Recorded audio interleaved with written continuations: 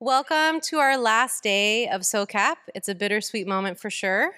My name is Sarah Sterling. I'm the Executive Director of Entrepreneurship at SOCAP Global, and I'm so excited and honored to be presenting to you the second half of our cohort for the SOCAP Entrepreneur Program. So the Entrepreneur Program has been around for quite some time, since 2008. I took over in 2015, and since then we've been working on getting feedback from our founders. And shortly after the merger with the Sorensen Impact Institute, we were actually able to create a holistic hybrid program for entrepreneurs for the very first time, starting last year in 2022. So this year, we have our first fully relaunched program with 40 entrepreneurs that are impact focused, coming from all over the globe and different sectors. I'll explain a little bit later who you're going to hear from specifically today, all of whom are currently fundraising or looking for partnerships. Let's see. The entrepreneurs go through a rigorous application and a review process. We only have a 10% acceptance rate. We received over 400 applications this year to select our cohort of 40. So the people you'll be seeing on stage today are the best of the best and have the most innovative solutions to the most pressing challenges of our time today. Our entrepreneurs receive 6 months of virtual training under 6 different strategy tracks. So holistic founder wellness, team leadership and culture development, scaling and growth of your venture, impact measurement, investment readiness, and founder self-advocacy, as well as storytelling, marketing, communications, pitching, and networking. So they get a lot of content. And the sessions are facilitated by members of our SOCAP community who might be sitting with you today. We also have blind introductions that we do for our entrepreneurs via email. They curate the list and send it to us. So if you haven't gotten an email from me yet, you might still. I have some in my inbox pending. And we also have partnered with Tonic to do direct matchmaking with investors who are at SOCAP and have opted in, who are actively looking for a pipeline with our entrepreneurs. And last but definitely not least, so excited to have one of our partners here today, Proof.io, who gave our entrepreneurs access to their impact measurement platform to be able to help them find new and better ways to measure the impact of their organizations. Before I pass the mic, I want to thank our partners who have brought cohorts of entrepreneurs with them today: the Cartier Women's Initiative, the Canadian General Consulate, Dream.org, Miller Center, and the Kellogg Foundation. You might have seen them previously present yesterday. And with that, I'm going to hand it over to Proof to talk a little bit more about what they do and what we've been doing together this year at SOCAP. I'll keep this one. Thank you so much, Sarah. Can we all give it up for Sarah, who put so much time and energy into planning this in the last 6 months and years? Great job. This is awesome. All right. Hi, everybody. I'm Shannon. This is Kyle. I hope you guys are all feeling energized, inspired, hopefully caffeinated. It's day 3. I know it's been a long couple of days. We're here today to present and introduce the entrepreneurs that you're going to hear from in the rest of this session. We're so excited and honored to be able to do that. And we're going to tell you a little bit more about Proof and how you can use technology to be able to amplify your impact. You know, I've been to quite a few sessions in the last 2 days, and one thing that I realized in every single session was that every single speaker had something to say about measurement and reporting. I think it's safe to say that that's because right now, ESG and impact data, it matters. It matters to LPs. 84% of them are using ESG and impact factors during their investment committee meetings. It matters to consumers. These consumers are more willing to pay for products or services that have committed to social and environmental impact. And it also matters to executives. Executives are now actually changing their vision of ESG and impact away from something that's a cost center and something that's actually more of a tool that can enable more profitability. Therefore, pretty much every single stakeholder has now gone through some sort of action to be able to measure and report on their impact. And at Proof, this is what we built for. So we've listened to all the stakeholders, consumers, LPs, executives themselves. And over the last couple of years, we've been working on impact measurement technology to support their needs. And I think that we've made some very strong progress, incredible progress. We've built tools to simplify data collection, very laborious collecting all of this data. I think most of you in this room have probably built out a survey, thought about the definitions that you want to create. Automating that has been really, really important. We've collected billions of data points as an industry, and we're seemingly every week now a new private market data set is being released. So now entrepreneurs, businesses themselves can start comparing themselves to other companies, comparables, things like that. Super important to understand if you're doing good or if you're doing bad in your impact performance. And finally, standards and frameworks. After maybe 100 drafts of standards and frameworks, 15, 20 different standards and frameworks, I actually think we're getting to a point right now where disclosing this information is getting very sensible and actually very decision useful. So that's a huge step. So we're done. Great, great. We've made all of this incredible, incredible progress, and I think maybe we can go get some happy hour drinks or something. I don't know. I pat ourselves on the back. No, let's not do that quite yet, because what we've realized most recently, and it's actually been a very humbling realization, is that all of this work that's being done to collect impact data, to measure it, to disclose it, is actually not being translated into new impact. So IBM studied this hypothesis. They studied 2,500 social executives, business executives across the United States. They found that 95% of them had ESG propositions and strategies. It's on pen, it's on paper, great, published. But only 10% of them have actually made progress against those ESG strategies. Okay, so what does this mean? Creating an ESG strategy, doing the base level work, table stakes now. Actually making impact and making progress against those pledges and claims, very, very difficult. It's not being done. Just because you have a strategy, just because you've collected data, just because you've made your impact report and disclosed it, does not mean that you're actually creating impact.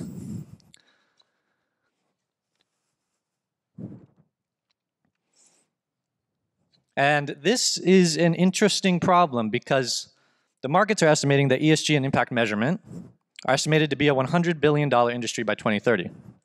And so we're asking ourselves, as Proof, where is this going to come from? Where are the value drivers here? Is it going to be impact and ESG reporting technologies, compliance technologies? And what we actually believe is that the companies that are going to be the value drivers are the companies that are going to move closer to the change makers themselves, the social entrepreneurs, the businesses, and actually work directly with them for impact creation. This is new. And so, what does this look like? We think that with new technology that's coming out, by this time at SOCAP next year, everybody in this room, all the change makers themselves, are going to have an impact advisor in their pocket. Okay? Before you go to sleep, when you're checking your phone, you're going to be able to ask your impact advisor, based on your data, based on the sector that you're in, based on the geography that you're in, what can I do tomorrow to push my impact? So no longer will impact measurement be a sort of backwards facing retrospective on what has been done, but actually it's going to move forward and work directly with the entrepreneurs and translate all that sort of raw data into real information that can be used to create impact. So hopefully that 10% goes way up. Technology is definitely a critical component, but I think we're all here because we agree it's not everything. Human interaction with technology is the most critical component because humans are the ones that are using this technology to continue to build products or services around initiatives that truly have a measurable impact. We are on stage right now. You guys are all in the room right now because you want to hear from these extraordinary entrepreneurs that have actually measured and reported on the outcomes of the products or services that they're building that are making an impact around the world. These are just a couple examples. You're going to hear from quite a few more today, so I hope you're all very excited about that. And if you want to learn about how to take action, I think one thing that sometimes gets left at presentations is a lot of talk and not a lot of action. Scan this QR code. We're going to give you 3 specific things that you can do today to actually be part of this translation or this movement from impact measurement to impact creation. And then please join me in welcoming the rest of the entrepreneurs that we'll hear from shortly.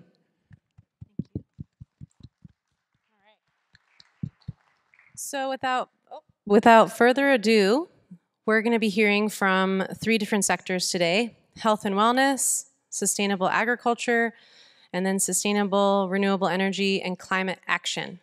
After the pitches are done, we invite you to our networking session so that you can have some one-on-one time with the entrepreneurs, learn more in-depth knowledge about them and their organizations.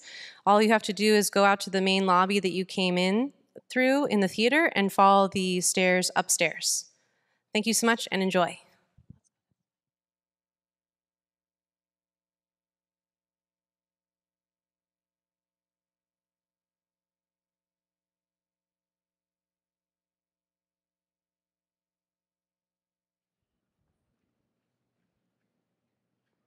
All right. Good morning, everyone. Morning. My name is Fred. I'm the co-founder and CEO of the Farmer's Truck. We're on a mission to increase fresh food access in every community.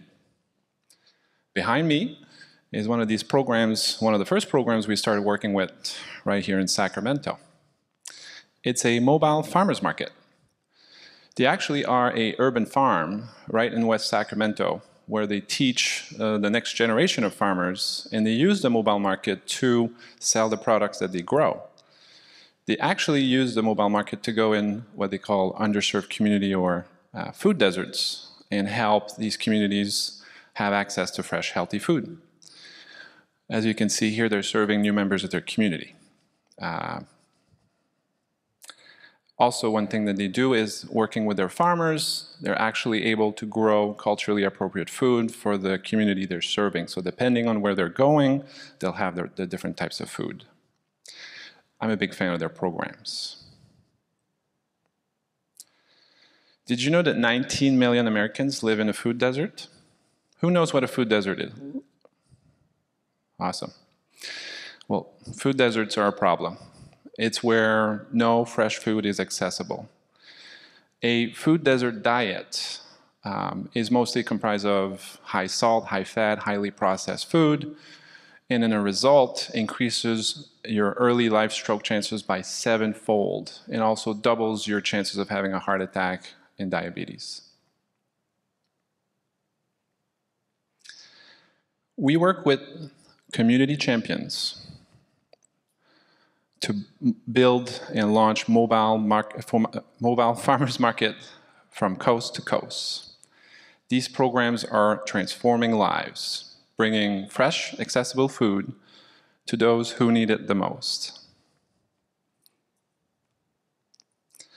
We've designed the most popular mobile market truck in North America, collectively serving about 20,000 families a week. We're on an ambitious goal. We want to serve 1 million families a week by 2030. We need all the help we can get. We're looking for grants for our customers. For the programs, we're looking for investments, and we're also looking for support. If you want to connect us to and build some partnerships, we would love to get your help. Please scan the QR code and add me on LinkedIn. Thank you very much.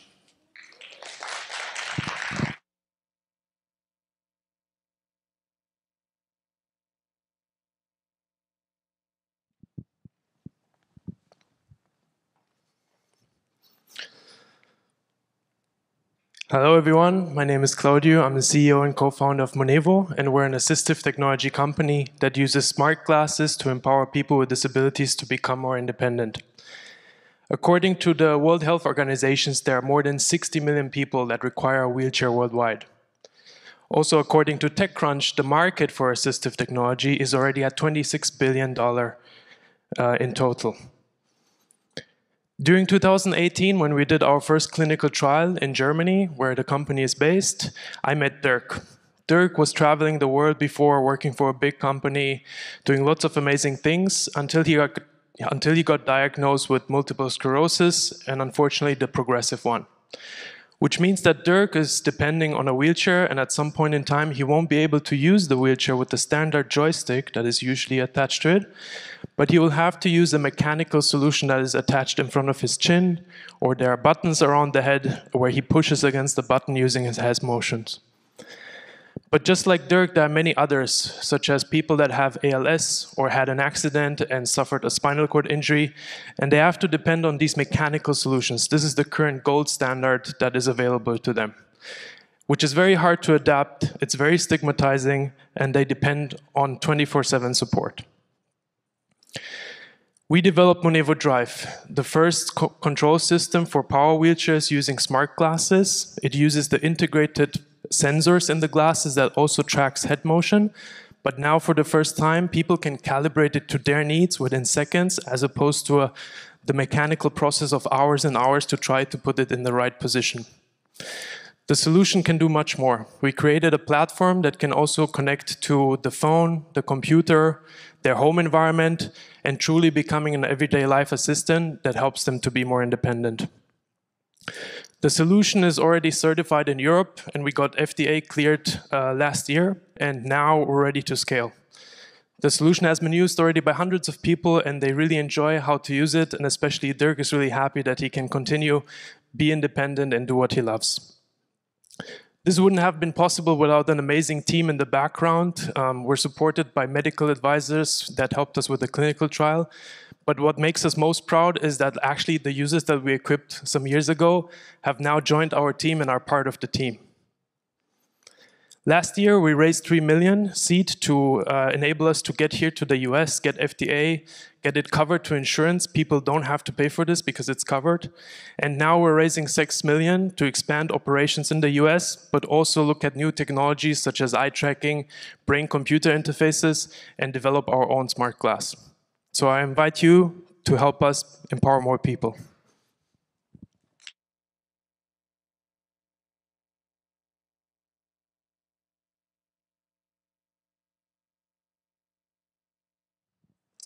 Good morning, everyone. My name is Simon DeBere, and I'm the CEO and co-founder of Afya Pamoja. Afya Pamoja's vision is for citizens' voices to be at the center of an accountable government decision-making. We're on a mission to build Africa's first digital citizen feedback platform for the healthcare service. I began my career working in service delivery NGOs across East Africa, and I saw two big problems. Delivering services at scale often requires the government, regardless of the best interest of the largest and most successful NGOs or development partners. And I also saw that so often those services were unaccountable and didn't listen to what citizens were saying. I knew that if you shifted power to communities and gave them the option of providing their feedback into how services should be delivered, you could empower them, increase accountability, and improve service outcomes. It was then that I met my co-founder, Helga. She was working in medicine and public health across Tanzania, and she was experiencing these problems on a day-to-day basis.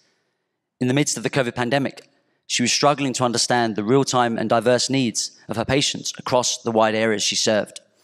It was here when Afya Pamoja was born. Across public healthcare facilities in Tanzania, there are insufficient citizen feedback channels. Typical feedback facilities look like this: suggestion boxes for paper and pen suggestions. 60% of citizens say that these are ineffective. Without sufficient citizen feedback channels, you break down trust with communities, and you reduce people's willingness to even use services. Furthermore, for public healthcare decision makers, a lack of real-time information about what citizens are demanding prevents them allocating resources effectively, prevents them from advocating for the resources that they need.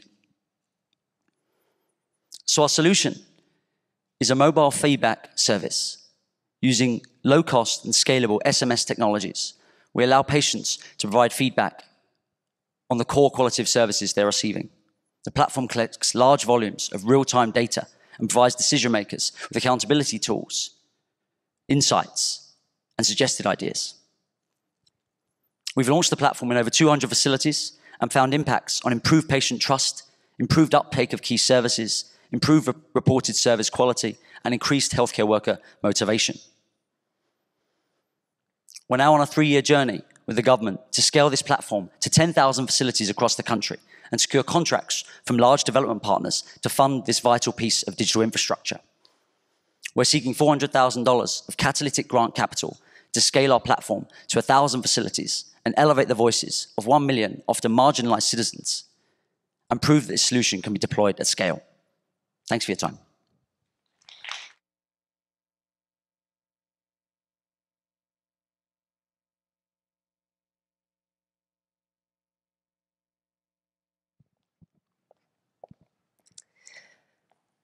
Before I started my career, I decided to dedicate my life to health because it's a multi-trillion-dollar industry filled with innovation, technology, a huge opportunity for impact, but it's also a human right. That's what I want to talk to you about today. I'm Emily Ewell, the founder and CEO of Pantys, the leading fashion femtech brand in health and sustainability. We're based in Sao Paulo, Brazil, and our core product is menstrual underwear, which looks and feels just like normal underwear, but is used to substitute up to 16,000 disposable menstrual products along a woman's life cycle. It's also killing bacteria, fungus, odors, so it's even more functional than traditional menstrual products. When we look at the market, what problem are we solving? Well, it's a huge market. Menstruation is a huge market globally, but it produces up to 1 trillion disposable products, an enormous amount of waste in the industry. On the other side, we see that 1 in 5 women lack access to menstrual products globally. So it's an incredible cause of gender inequality around the world. These women can't go to schools, they can't do their jobs, and the waste that's created by this is completely unnecessary. When we do research in the market, we see that 96% of consumers actually don't love the menstrual products that they use. So that means that there's a huge opportunity to create more emotional connection and more innovations that actually is relevant for consumers today. Today, we've built the largest portfolio in our segment in absorbent apparel and gone way beyond menstrual underwear to the first absorbent leak-proof nursing bra in the world, fitness line, swim line, incontinence wear as well, a pharmacy line in partnership with Johnson & Johnson, and our liner technology is patented and the only clinically approved technology in the world.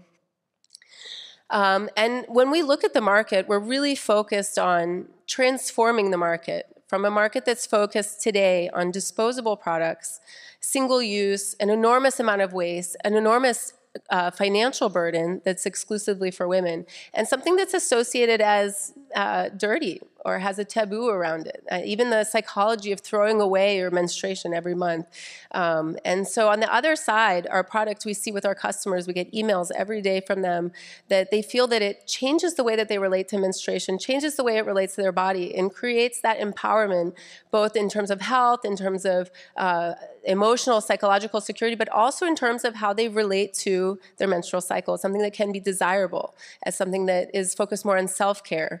And it's very rare to find a product that actually creates that kind of transformation, that can, per user, create directly a social, environmental, and financial impact. And so as we think about scaling our business, we're a bootstrapped scaling profitable business. We look at it in 2 lenses. One is our retail lens, focused on selling products. We have, thankfully, over 3,000 partners, retail partners in Brazil, but also in many other markets. But on the other side, we have donations and philanthropic procurement, which is an area that we want to even focus more on this transformation. This industry, when we look at it today, there are huge funds, whether it's government funds or nonprofit funds, focused on distributing menstrual products. And so this is an area that we really need your help. Today, we're asking for grants and nonprofit partners to help us scale our impact and create a future that is healthier, more sustainable, and creates more equality. Thank you so much.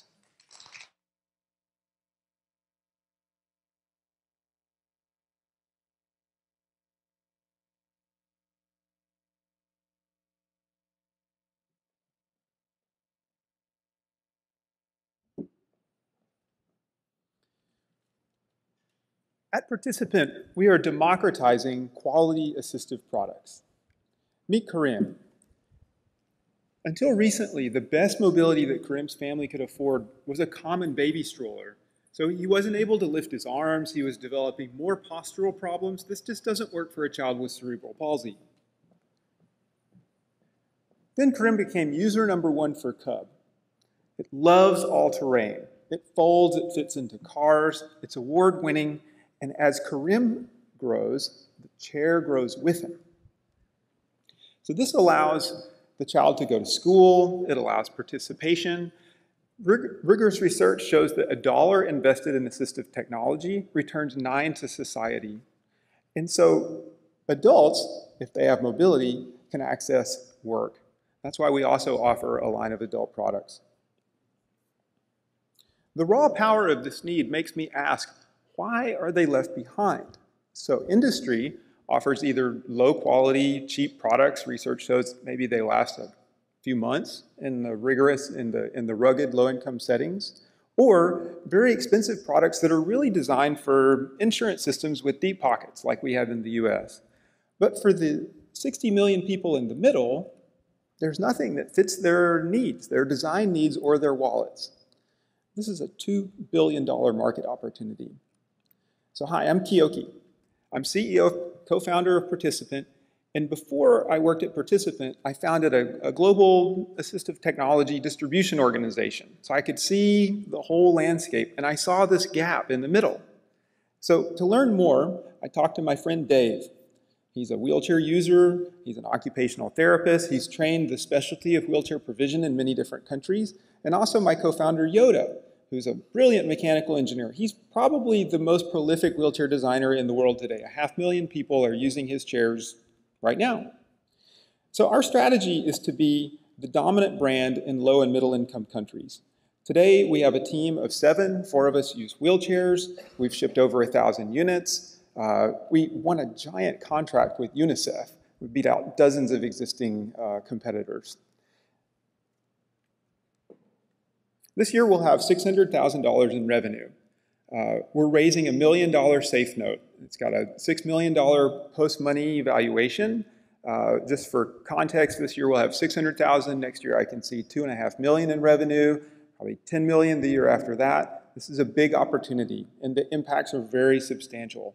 So if you're interested in the scale of this opportunity, the broad impacts, and the business case, if you share our values, I'd love to meet you. So please catch my information here and contact me. I look forward to talking with you. Thank you so much.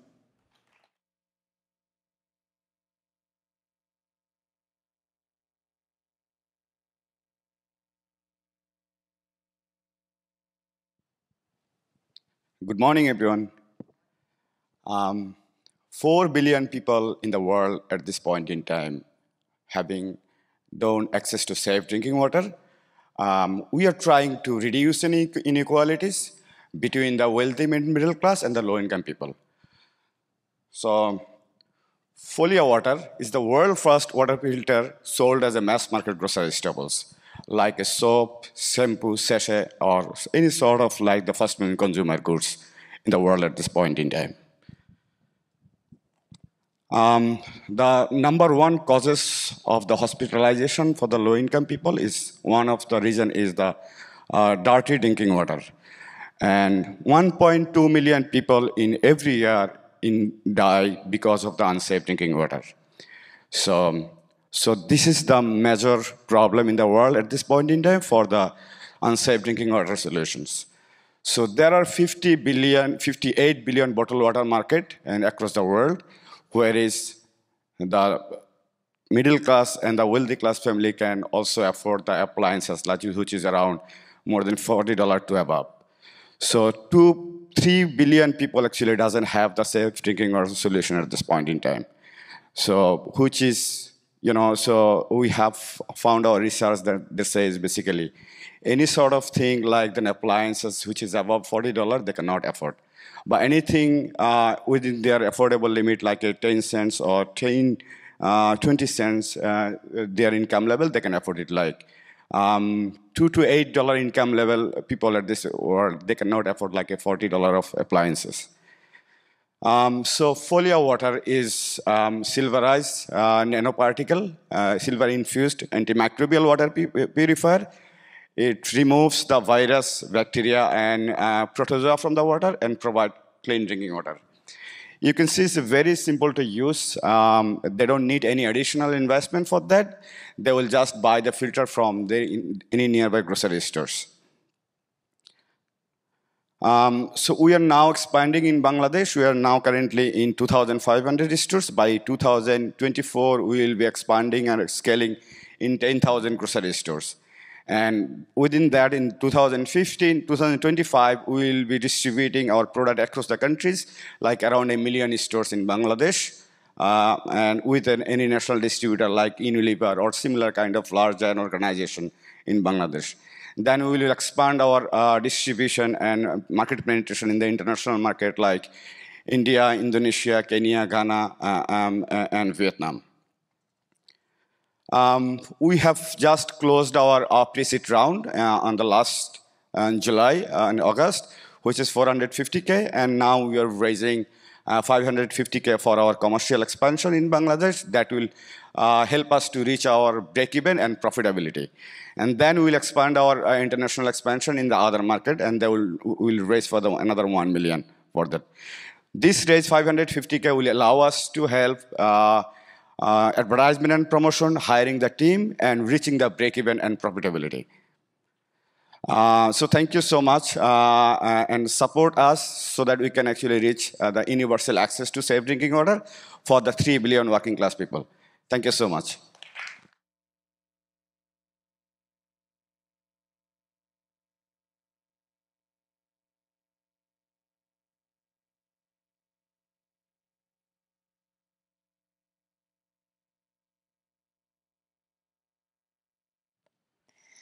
Good morning. I have a question for you. Do you know the answers to those questions? If you do, congratulations. If you don't worry. You're part of the 95% of the population in this world that, as me, we didn't receive nutritional training in our schools or universities. But we think that we know how to nourish our bodies, but we don't. 41 million people died every year from chronic illnesses, 70% of them preventable, causes because we eat in a bad way. And 13% of the population in this world has diabetes, so definitely we don't eat well. In my country, Colombia, 8 out of 10 people suffer from food insecurity. This is a crisis. It's a big, big problem. Nutrition is like an investment, now that we are talking about investments. You eat properly today to be healthy tomorrow. So you have to think about nutrition like an investment in a middle and long term. But vulnerable communities, they just don't. They think about today. So we decided to do something and to fill this world of food change agents. So what we don't do this together. We in Soydoi create a model called Nutri-Empowerment, especially to work with women and youth in rural and urban context in 3 phases. The first one, circle of trust, to strengthen their self-confidence. Second, to work with them to strengthen the social fabric. And third, to teach them nutrition training. So we have a food change agent, a women and youth that they are right now empowered of their health and their lives, and they are replicating this model in their families and communities and doing this work in a sustainable way. We have been We have been doing this work for 16 years with this number that you see there. And now we want to replicate this in Latin America, reaching 2,500 women. And we need $500,000, just $500,000, to reach almost 11,000 people and to impact them and to end malnutrition and food insecurity in a systemic and sustainable way, changing the mindset and the behaviors. I want to invite you all to be a food change agent, to invest in Soydoi, to be part of this revolution and to change this crisis in an opportunity to make these vulnerable communities with dignity and to change the crisis of food insecurity in the world. I'm Andrea Escobar, co-founder and director of Soydoi, and I will be more than happy to talk to you and to partner with you. Thank you.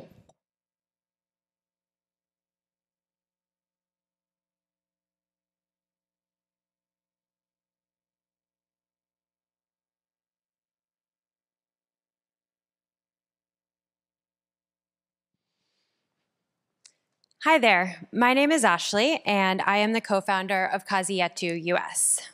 So I've spent the past 15 years living and working in East Africa, and one of my fondest memories is filling a 20-foot shipping container full of 20,000 tubes of tea grown by smallholder farmers in Tanzania and hand-packed in the CareNX women-run factory in Dar es Salaam.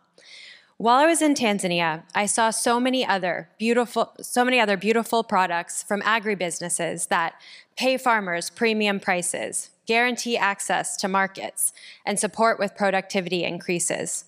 The problem is these companies tap out with sales in East Africa, and they struggle to expand internationally without a presence here.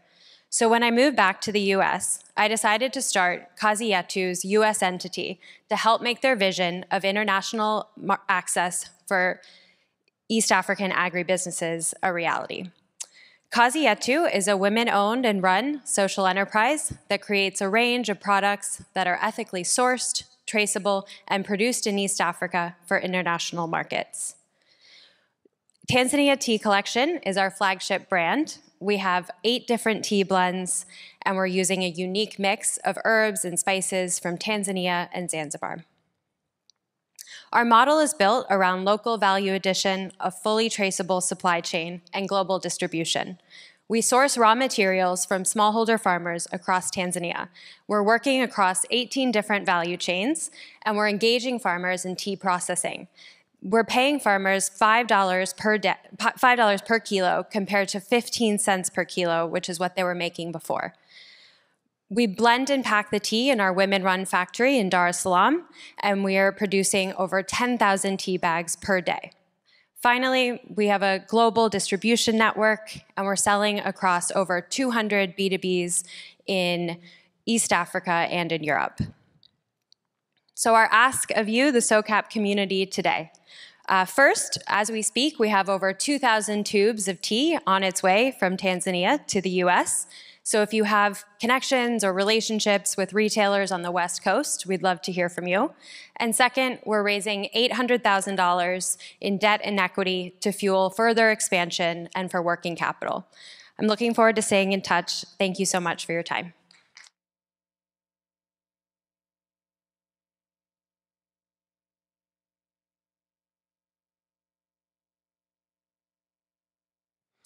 Hello, I'm Aaron Ebner from the Andean Alliance for Sustainable Development.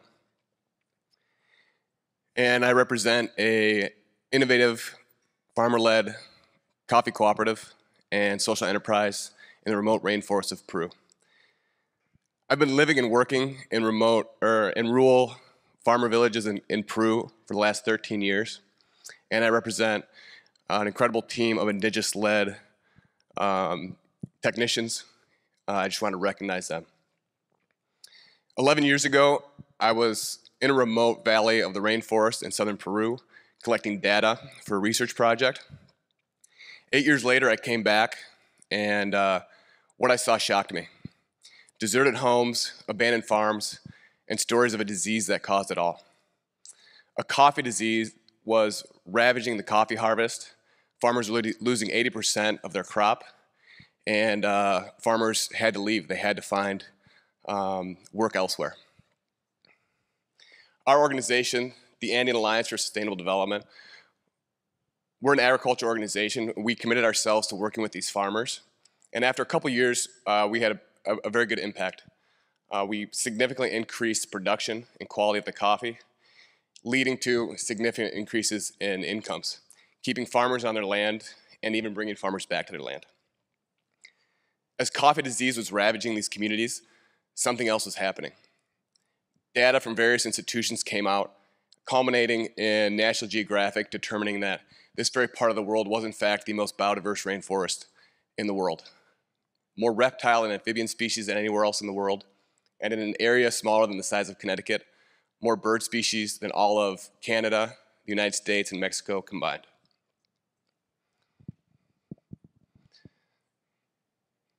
It's very important that we keep indigenous communities on their land to protect biodiversity.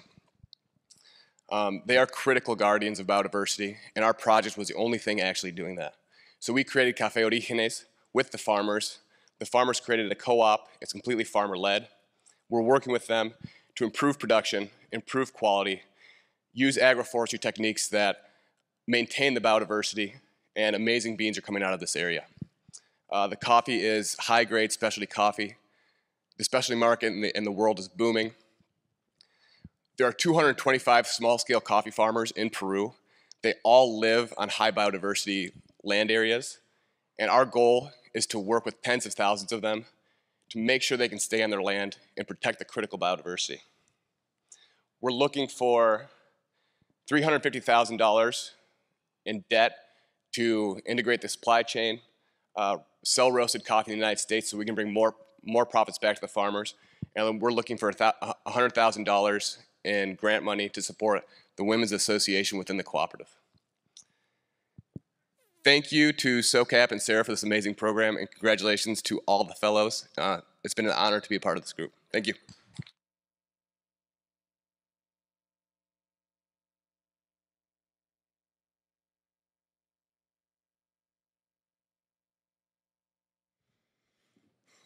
Hello everyone, my name is Kristen Strong, and I am the co-founder of Zed Motors. Zed Motors stands for Zero Emission Designs.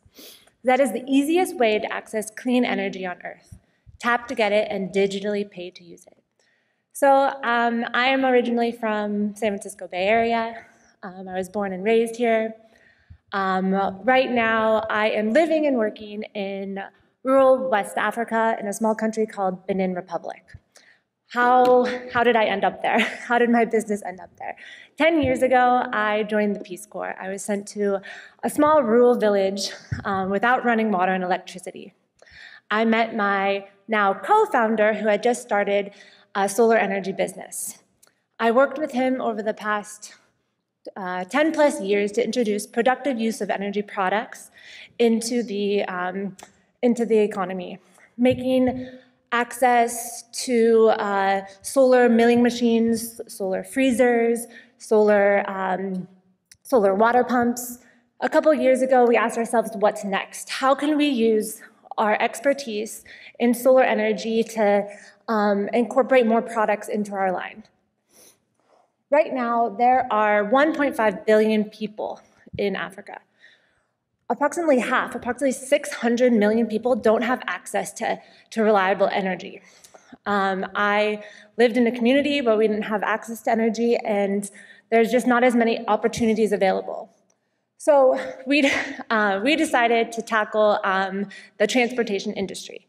In most urban African cities and rural cities, people use they use ICE patrol motorcycles to get from point A to point B. These two and three-wheelers are causing immense amounts of greenhouse gas emissions into the atmosphere. They're loud, they're noisy, they're causing a lot of health problems, and we decided, how can we help accelerate electric mobility into the African continent? Right now, the main pain points that are making it hard for the transition to electric mobility are range anxiety. People are afraid they're not going to have enough power or find the next charging station or be able to charge their bikes. It's also expensive, and also it's just not clean. Most electric mobility companies are using the grid to charge their electric bikes.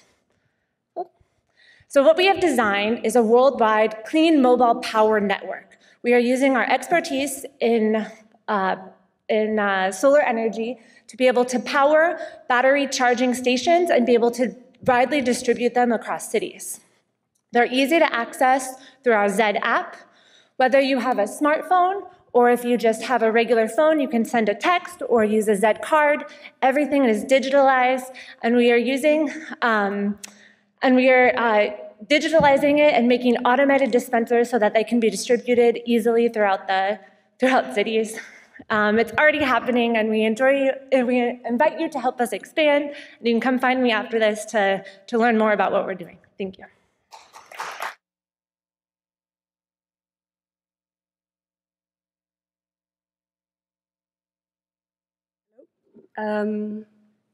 So my name is Rocio, and I'm going to tell you about my business in Kenya and Uganda. I'm starting with some memorabilia. I guess some of you recognize what this is. Tupperware. So my name is Rocio. I'm one of the co-founders of Hidas. It means products now in Swahili. And why am I using this?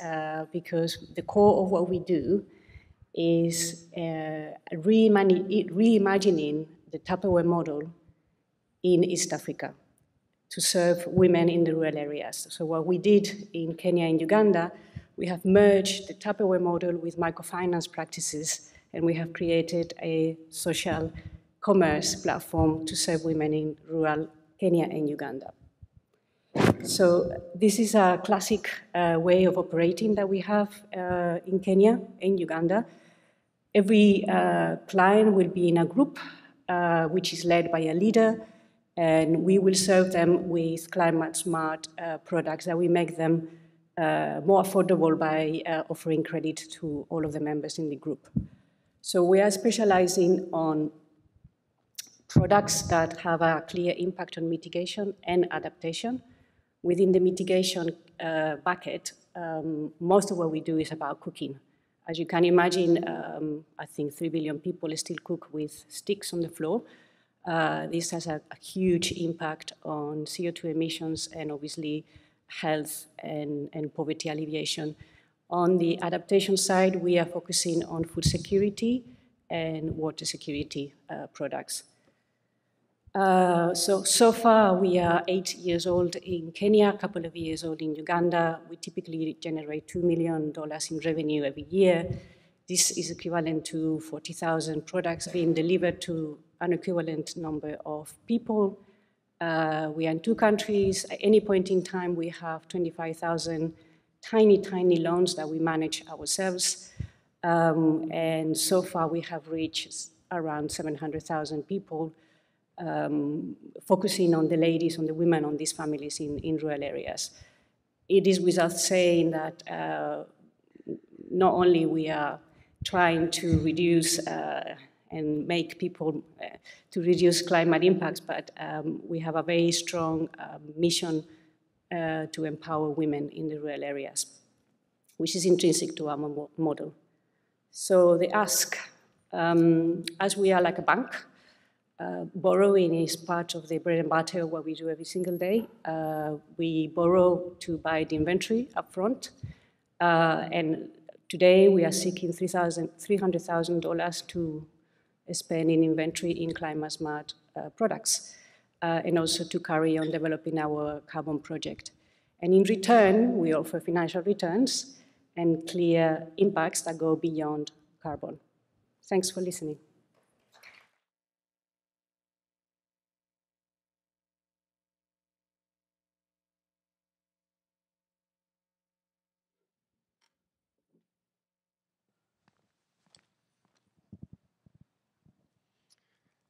Thank you all so much for coming and listening and staying. We all appreciate that.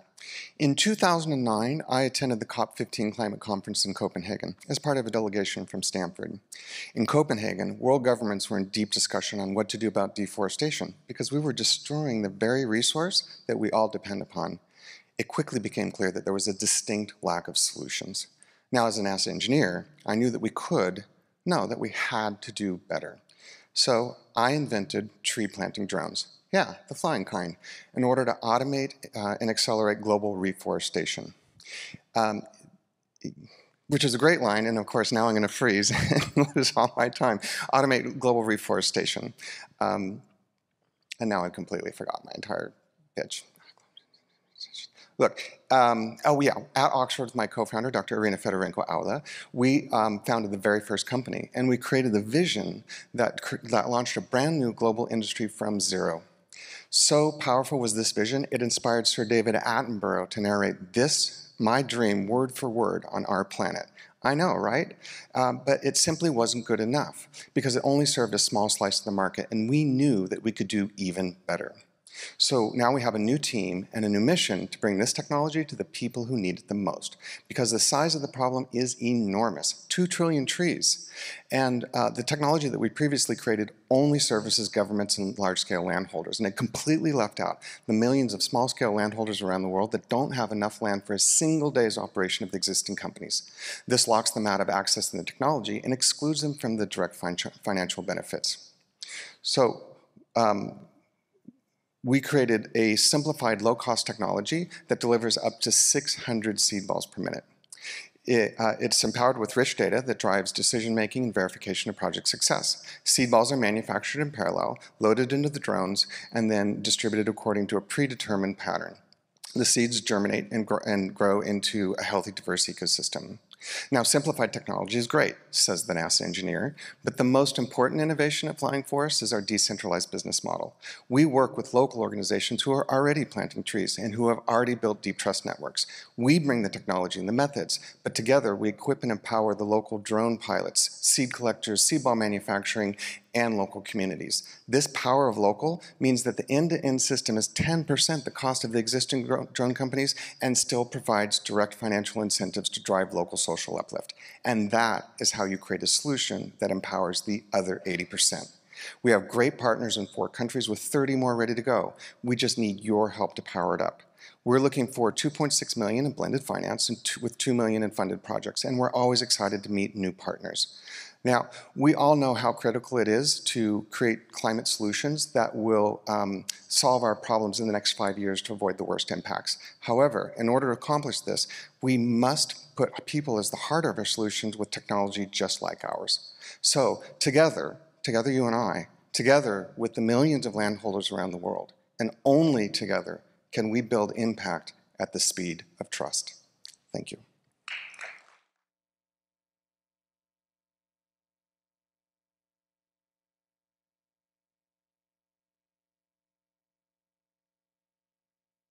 All right, last presentation. You guys ready? There we go. Hopefully not going to be too boring. Where's the screen button? All right. Hey everyone, Nigel Sharp, CEO, co-founder of a company called Aquaga. Who's heard of PFAS? Hands up, interactive. Let's go. I got like, oh, okay, not bad. We got about half the room. For those who haven't, you have heard of it. It's Teflon, Gore-Tex, Rain-X, Scotchgard. It's the stuff that's here in the room with us today. It is in your clothing, in your makeup, unfortunately, in your frying pans at home, and it is in your water. Interactive piece right now. For the few people that are left in the room that are hardcore pitch bugs, pull out your phones. You have my permission. This is the last pitch. We're going to scan the QR code and do something interactive together here. So let's scan it, and then you're going to be showing everybody what's up on the screen. So let's take a second. And then I want you to wave your phone around and show everybody which color drop you got on your screen. So hold your phones up high so everyone behind you can see it. Not just at me. I see lots of blue drops, couple of red drops. Okay. Now let me tell you about PFAS. This stuff called PFAS, if every human being in the entire world right now was holding up a blue drop on their screen, the few red drops that are here in the room would be enough to make the water toxic and impact the next 1,000 generations of humanity, causing negative and serious health effects for everyone that's out there. I want to put that in context again. There's new EPA health advisories and work that's being done to really show that the science is in that this stuff needs to be removed for the purpose of allowing our civilization to continue and grow as we go forward. Luckily, we're on that mission. We've been working on it. This is a $1 trillion global problem with some really amazing science that's been shown both across the US and the Europe in sort of measuring and seeing there's a problem. The challenge is that PFAS also has this other moniker, the forever chemicals. They simply don't go away, they don't break down, and they impact generation after generation after generation. Luckily, we've been working on this now for 4 years. We've attracted over $2 million in grants, $4.5 million in real contracts, and $1 million in prior investment. This year we're on track to do $2 million in revenue. Next year we already have $3.5 million in secured contracts, backed by 7 US federal agencies, including the EPA, a number of DoD agencies, and we've won multiple awards and we've won multiple tech challenges, building real equipment and real systems to destroy PFAS once and for all. I know it's hard to care about this when you're in a room, but you've just heard from some astonishing entrepreneurs, a lot of them are still in the room, who are working on the climate, agricultural, health space. Water is the one area that connects all three. It is one area that needs everyone's investment because it's the shared resource that we all rely upon. If water quality is not there for the little fresh water that we have in the world, we are literally stuck. We're in a position where we can destroy PFAS, these forever chemicals, once and for all. We're excited to have everyone in the room engage with this. We're about to start opening up our Series A round, so we're looking forward to inviting investors to engage. But more importantly, for everyone in the room, please come out after this, because it is the last presentation. Come out and join us in the foyer. Talk to all the entrepreneurs, including myself, about all the great impacts that we could all be making together. Thank you.